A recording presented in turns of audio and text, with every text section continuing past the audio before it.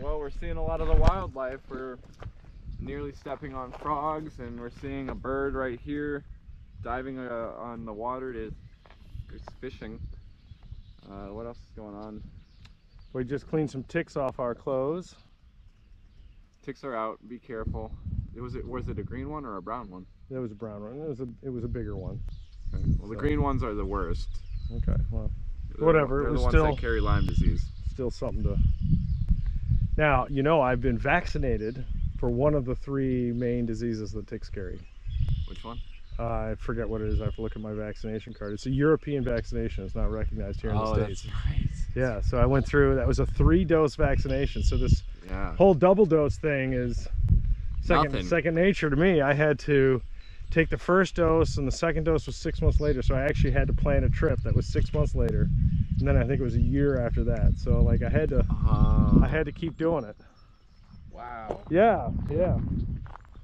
And you know, I sent the name to our doctor, and he had never heard of it. So he looked it up and he's like, well, all right, well, whatever. It doesn't look like it'll harm you. I'm like, well, there's definitely a lot of ticks in Europe, and this is like the primary thing they carry. So since I'm there, I'm gonna get it. Yeah. He was salty that he couldn't give it to you. Yeah. Well, I don't know if that particular strain is really around the States. I'm stopping here because across this marsh is you can see a car driving a little bit. That's actually where our car is, and we're coming up again to the Kankakee, so we're 3/4 of the way. Probably more than that. Yeah. We're 3.5 legs of the rectangle. And this particular piece of walk was almost unapproachable back in this side, yet we kept seeing handicap parking, brand new handicap parking signs. We saw 3 or 4 of them. Yeah, they just didn't make sense being there. We can't get a car on. I mean, it looks like you can, but back where we were, you really couldn't. You could not, no. So I'm not sure what's Why going are on. they there? Yeah. This is a pretty cool cross view, though. Now, what do we learn about this pole with the rack up top? It's where that one type of bird, Osprey. Your backpack. That's right. That's right. Yeah, it's where ospreys nest. Yes. Yeah, that's what we learned. Where were we when we learned that? That was a big marsh.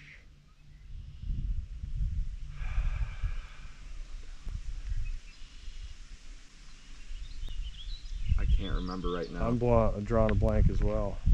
We learned a lot about birds, but an osprey. We learned a lot about glaciers. I thought there as well. Maybe I'm wrong. It feels like one of those glacial hikes, but I'll have to look in the book. Can't remember. But we just walked around. It was like a 5-mile hike around a lake.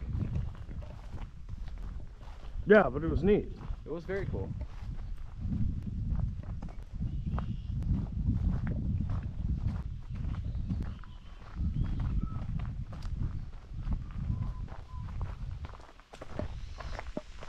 Oh, we saw turtles too. Yep, turtles.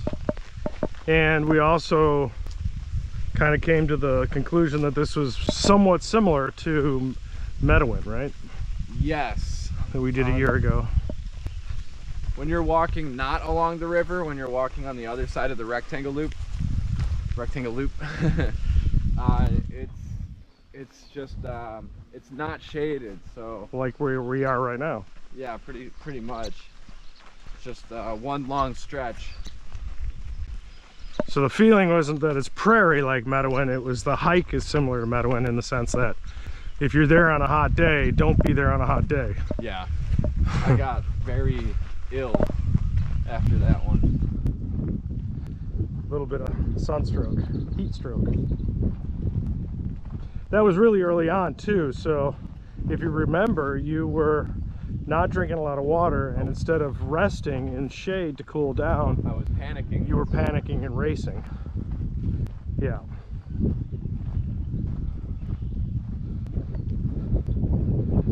Wow. Times, good times. Good. Well, what a great learning. I mean, you would never do that now. Totally different. Well, look at this. 360 right here. Best 360 of the hike. Yeah.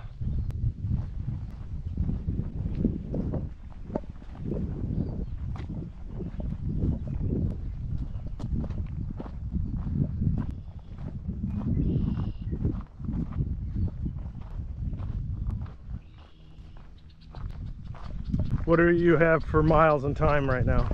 I got an hour and 40 minutes with 4 miles and 4.4 miles. All right, so I'm gonna guess that we have about a mile, maybe a little more than a mile left. Maybe a little less. Car didn't look that far. Okay. Well, let's call it a mile. Yep. So, what is that, 5.5? Yep. And just over 2 hours, or 2 hours even. Not bad. Yeah. You have those sandwiches with you. I do. We're gonna eat them here, or are we gonna wait until we're back at the car? There we go. Back to the car. Okay. What's our sandwich? Ow, ow, I'm getting bit by a fly. What's our sandwich? Sandwich is pistachio butter, which is so good, and agave Yes. on homemade bread. Pistachio, butter, and agave. That is a heck of a PB&J. Really, really good. So tasty. And that is the last of our pistachio butter for now. But we'll get another jar. Yes, we will. Might just get a jar to eat straight from. That's actually a pretty good snack. I would tend to agree with you. A little wheat thin action or a chip on some sort of chip. Oh, or toast. Or toast. How many pieces of toast do you have yesterday for dinner? 4. With hash browns, French fries, I had a carb fest last night for dinner. I ordered the French fries, the hash browns. I ordered 4 pieces of toast and baked potato. And a baked potato. I carved out. And she was like, she was confused. And a Mountain Dew. You had a Mountain Dew? Oh, 2 with Mountain your Dews, coffee? 2 coffees, 2 waters.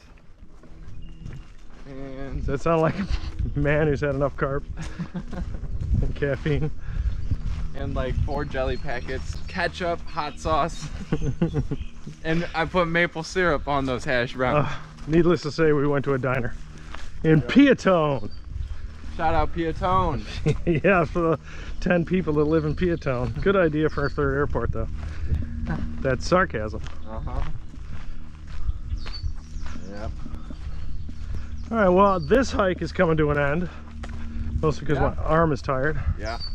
And so go ahead and pause one last time, do a 360. Don't forget to subscribe. We got a new hike coming tomorrow, which we're doing in about an hour. Good now. Good and now. Good and now. Preview. Tune in tomorrow. Good and now. Subscribe. Smash that like button, subscribe to the channel, check out the playlist. We have all the hikes around Chicago, so do explore the channel. Peace.